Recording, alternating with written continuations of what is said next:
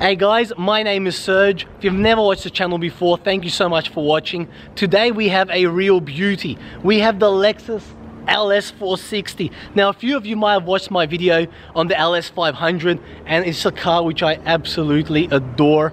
This is the predecessor and I'm very excited because, least to say, it's a rather rare car. Not many of these were sold and not many of these are out on the road.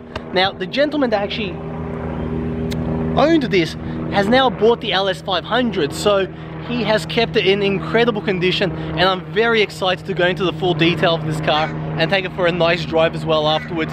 But we are going to go through all the ins and outs, everything that this car comes with and everything which it doesn't come with, which comes in the LS500, and of course we're going to take it for a drive and see how it drives as compared to the LS500. Guys, let's just get straight into it.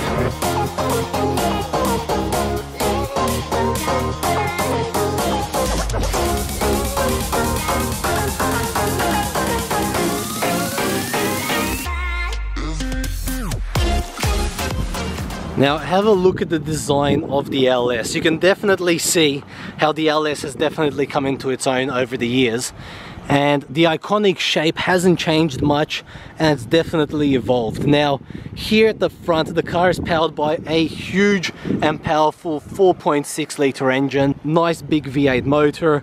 It has got the nice big grille, or starting to, because it's separated by that little plastic there. Nice huge headlights with LED daytime running lights, and those little dots there, yep, that's the indicators. Now the car has some quite large 19-inch alloys, actually a little bit smaller than the LS500, which now runs on 20s. Look at how huge the boot looks. It's got nice LEDs in the rear, and of course an electric tailgate. Have a look at this, and a decent sized boot, but you can see it has a very large wall there, and I'm going to show you why. Anyways, let's close this up here. Let's close that. Of course, the car's got a rear camera and sensors. No side cameras, very surprisingly. It doesn't have the 360-degree view. But something that it does have, you can't see it, but the car has night vision. Yes, that's right, there's a front camera. Now the front camera actually operates out through there. That's a great safety feature to have, especially if you're doing long, like, highway distances or nighttime driving in the car. There's something they've really thought about. Now of course the car does have the soft closed doors, and it pulls the door quite nicely. Now usually I would jump in the front and show you everything in the front, but I want to do something different, and I want to jump into the back because I want to show you how the back seats operate. Now it looks like quite the normal car design here, and it actually quite is. However, if we have a look at the ceiling, we have a lot going on. So let's jump in and look how big our legroom is. Now and mind you, in the front there, that is quite far back. Now have a look at this. We've got a Blu-ray player at the back, SD card, we've got video output, and a nice trim of wood. We have this little plastic here, which I don't know what that does. We've got headlights here with auto dimming. Look at that. Not auto dimming, but take that down. Now in the center console here, we have all the tricks and goodies which you can find on the LS500. Now we have heated and cooling seats, so we can go cooling. I'm not sure if you can hear that, but it's quite loud. Let's go back up to heating. Look at that, that's pretty cool. Now over here,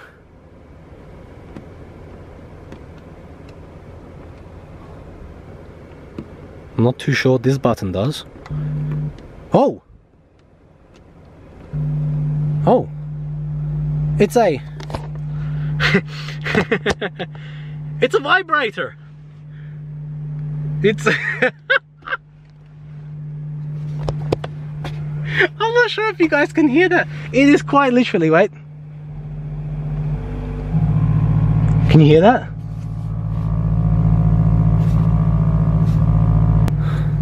And you got different selections, different mode selections for the vibrating of your bottom. We've got lumbar support here. No, that's for your vibrator, for your back. And it is like lumbar support. And it comes in and out. Look at that. Now over here, this is where things get very interesting. So remember on the LS500 how we could have a fully reclined seat? This one here is a little bit more limited. You can bring up the headrest. It's all electric. You can recline, so we can go forward, we can go back. And then if I press that button there, it's for that seat there. So let's have a look. It doesn't go too far out. And this one here, and the seat is very nicely reclined. Just to show you, I've come to this end. Okay, now watch this.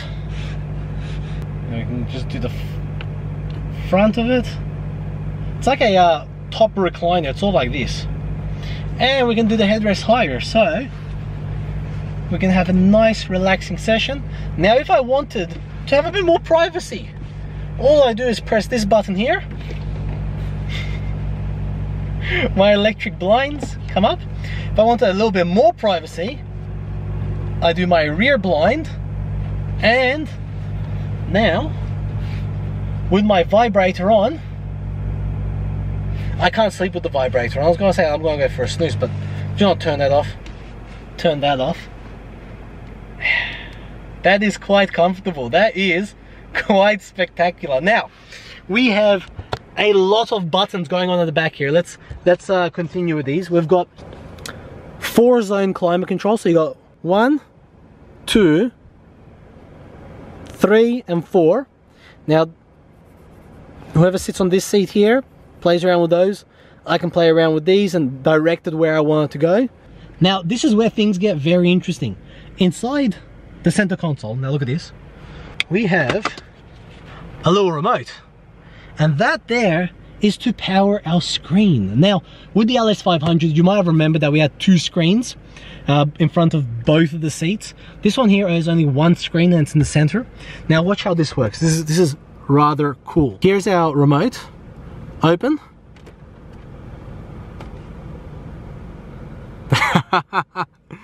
Make sure your seatbelt is fastened. No SD card found. And because we have a Blu-ray disc player, oh dear, I had a copy of Beverly Hills Cop at home. I should have brought it with me. Could have just been in here just watching a movie. I'll do the review another day, just watch a movie in the back here. But yeah, have a look at that. So it is fully electric. So I can go ahead and press disc, no disc found, change the source. Now over here we have the rear AV, rear SD. We can go Bluetooth. How cool is that? So you can literally sit here and watch a movie. Now, mind you, it's a little bit uncomfortable looking at it from this line of sight, but that could be because I am fully reclined. Now, something else I forgot to mention, we have a little mirror here. Hello. And we have air conditioning vent, air conditioning vent, air conditioning vent, and of course under the seats. Now that is very clever. And we've got 1, 2, 3. Look at this huge speaker on top of my head. That's just on this side here, right? And 4, don't forget that one.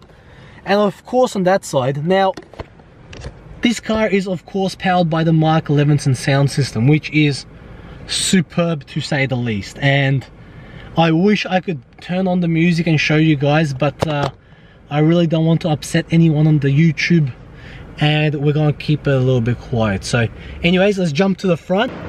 Now, jumping into the front, first thing we can see is these huge comfortable leather seats. And of course they're made from the softest grade of semi-aniline. Now you can see this is a 2014 model, and you can see how nicely they have been worn. So just a little bit of creasing there, but not too much, and they just have been kept so beautifully. This car is 6 years old, and it doesn't look a day older than at least 1 or 2 years old. Now Have a look at that, all the wood grain trim. Have a look at the wood grain steering wheel. Look at that, it is so nice to hold. So let's jump in. The first thing that you can notice about this car is you're sitting up rather high, and this is the lowest the seating position goes. And unlike the LS500, there's only a few seat settings that you can actually do. You can't actually jump in on this screen and start setting up your seat. Now, it still has a rather extensive, so you got the leg extenders, you got up and down knee support, you got the 4-way lumbar support as well, and of course the reclining. But compared to the LS500, it is rather limited. So the steering wheel's fully electric as well, so going up and down, left and right. And the steering wheel actually has quite a few controls on it. So we've got obviously our media control buttons there. Now, remember the auto hold, which I've told you about in the LS500, where the car can hold itself? That button is actually on the steering wheel, so quite convenient. We've got all our telephone controls here, voice control, different display settings, a lane keep assist, and your adaptive cruise control, which is powered from this little stalk here. Now, in front of us, we have a quite prehistoric screen. It is all analog, a tiny little screen in the center here, which just shows you basics. And this car's only done 60,000 kilometers. Now, we've got a few more buttons. Remember the night mode I was talking about? That's that button there. That's for your headlamp washers. More buttons here. Automatic mirror closes, your sensors, blind spot monitor, steering wheel warmer, and automatic high beams. That's all there. 3-seat memory for the driver's seat. And of course, you have that on the passenger seat as well. But have a look at this. I've never seen this button before. This is a... Have a look at this. It's an electric seatbelt adjuster. And if you've ever seen a video on the very first LS, it had a button exactly the same as that. And now, this is what I find amazing, is they didn't transfer that into the LS500, which I found quite odd. But to say the least, that this was in this car here is really quite surprising. So back to the center here, we've got a few more buttons here, your air conditioning and seat warmers here. So drivers and passenger side, we've got all the controls for the rear blinds here. Rear, now if any seat is reclined, holding this button just brings it back down. We've got all our different drive modes here, including snow. Now this is a rear wheel drive car, so it can be quite powerful to say the least. We've got our Sport, Sports Plus, Comfort and Eco mode. I have to say, I have it on Comfort mode, and I love driving it on that mode. And of course, we have our Sports mode there as well if we need to. The quite unpopular mouse pad here. And with the screen, we have our menu setting here, which quite frankly is very backdated and can be a little bit slow and clunky.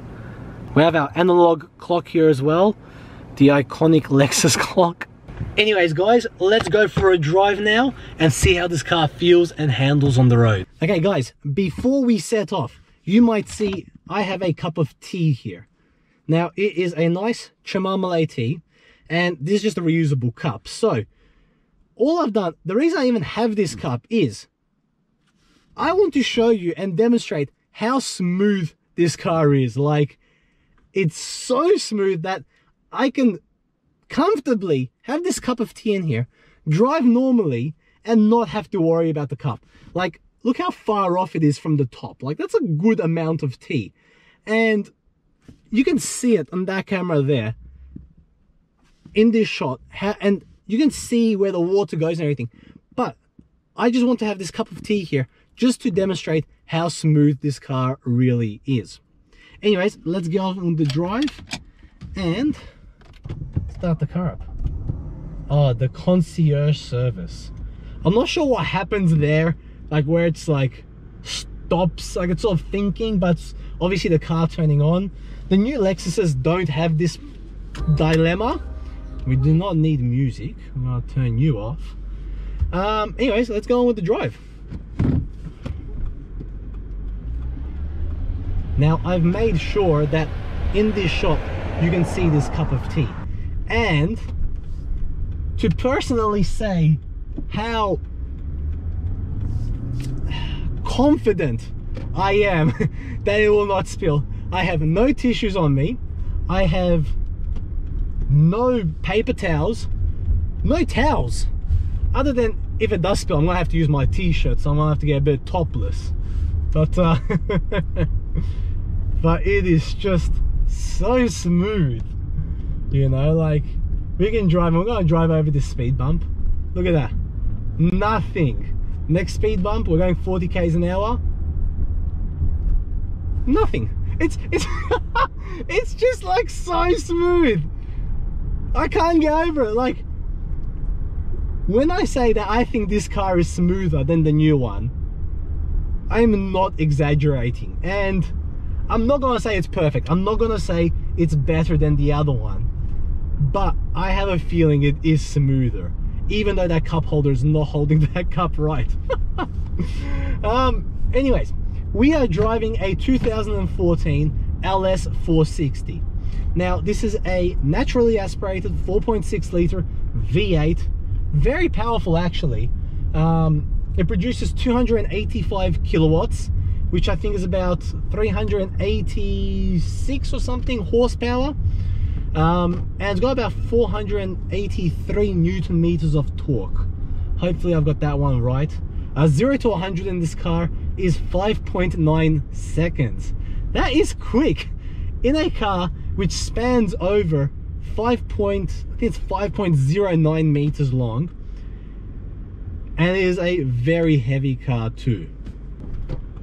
2.5 to be exact. Like, it is such a heavy car, and for it to be this smooth is amazing. Now, we are riding on 19-inch wheels. In the new one, they're on 20s. That has something to do probably with the smoothness as well. However, the one thing which really brings this car just that down a notch is the handling. You can feel how front heavy this car is. And what I mean by that is, whoa, whoa, whoa, whoa, whoa, whoa, whoa. That's what I mean. I mean, when you're going around a corner, you can feel it. Like, the whole car's going to the left and right. And now, it's a huge speed bump. Now, to mitigate that, you can put into sports and put into sports plus mode to mitigate that roll which you get in the car, because there's so much of it. And another thing is, like, when you're coming to a stop like this, you can feel that end jerk, and it just it doesn't feel as smooth as the 2020 LS500. This particular car actually came out in 2013, and it ran along up until 2018, and that's when they brought out the LS500. So it was a rather short cycle for the LS, even though Lexus's cars usually run for a good 6 to 7 years. And I think the S-Class had something to do with that, because if we remember, we drove the S-Class a good few months ago now. That one there came out in 2014, a year after this LS, and it is so much more advanced. Like, the screens, for example, this one's got one huge screen in the center, but even then the graphics on it are very dated. It feels like I'm driving a 15-year-old Lexus. We have analog display for the front, and even the digital display is like, it's not even an inch by inch wide. It feels dated before it even begun, because as a 1-year-old car in 2014, to have this compete against the S-Class and to say that this had a lot more options would be false. Now, I know it was a lot less to begin with, but here in Australia it was still well over $200,000, and so was the S-Class. The interior of this car actually really looks like the ES that we drove, and other than the fact that it's got this huge center console, it's not too different from the ES or even the GS that we drove. And that's the one thing which really lets this car down. However, it doesn't take away from the smoothness and the nice drive that you like. It's just so nice, you know. Okay, now let's test its 0 to 100 hypothesis. Now it's a 70 road, we're in Sports Plus.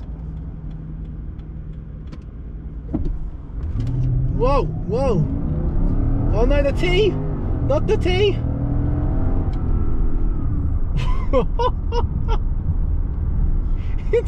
It backs a bar.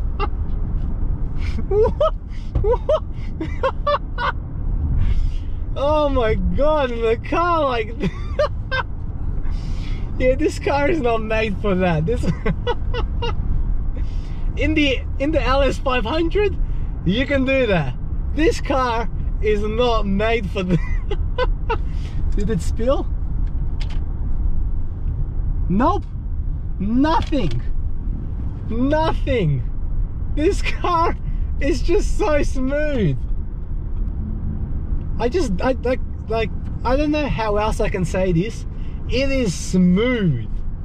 And yes, I am gonna say it is smoother than the LS500. Like, we're still in Sports Plus mode. We're gonna go over these little rail tracks here, and wouldn't have even known if it wasn't for the noise. You know, there's this stretch of road, and we're gonna go to it right now, and it's very bumpy. They've just finished roadworks on it, and they haven't made a new road for it just yet, and it's all that bumpy stuff that they put on it. So we're gonna do a T-test there, and we're going to test it out.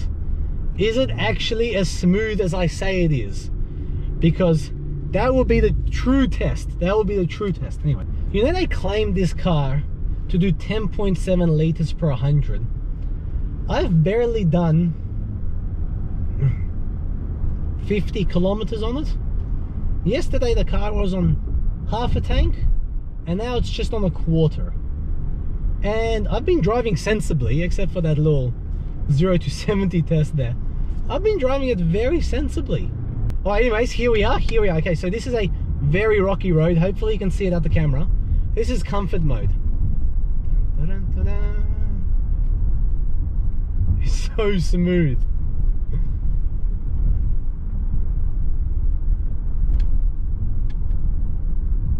Boop.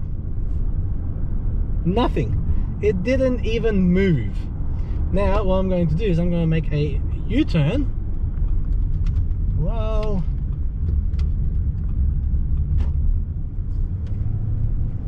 How's the T?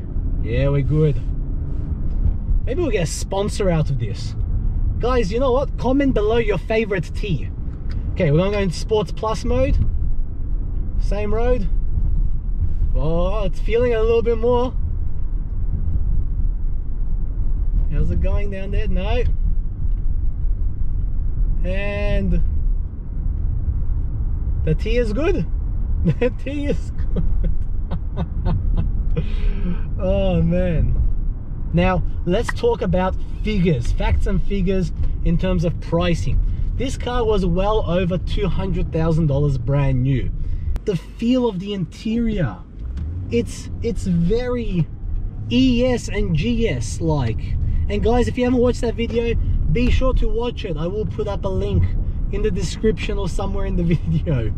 It's like when these buttons feel, just doesn't feel thought out of. Like, it's just, yep, that's where they go. We'll put them there, and we won't design them any differently, but we'll have them there. That's what it feels like. The Toyota Camry like buttons here, all auto. Like, I don't need to know that it's all auto. I can probably figure that out, you know. It's just the LS500, it's like you're seeing in the spaceship. The S-Class feels like you're sitting in a modern day lounge suite. This just feels like a better ES, you know. Now guys, that is a wrap on the Lexus LS460. I really hope you enjoyed the video, and thank you so much for watching. What was it that you really liked about the car? Please be sure to write down in the comments below. I'm really curious to hear your thoughts. I actually really enjoyed this car. I just think it's so smooth. Smoother in fact than the LS500. However, the handling and the interior really lets the car down. So look, guys, I'm not sure if you watched the LS500 video. If you haven't, be sure to watch it, or the S-Class video. If I had to compare it to either one of them, and for all fairness sakes, I should compare it to the S-Class, because again, this was the 2013 model when it first came out, and the S-Class was in 2014 when it first came out. So in terms of generations, they are the same. Really is rather far behind than the S-Class, and that's the one thing that really lets it down. And also the handling, it's so front heavy, and even though it's got the air suspension, it doesn't quite handle so well around the corners. You can see me, it's like you can sort of see me go left and right. However, the smoothness of it, I cannot get over how smooth the car is. Anyways guys, thank you so much for watching. I really hope you enjoyed the video, and if you did, be sure to subscribe, because we have some really cool videos coming up. Anyways guys, thank you so much for watching, and until next time.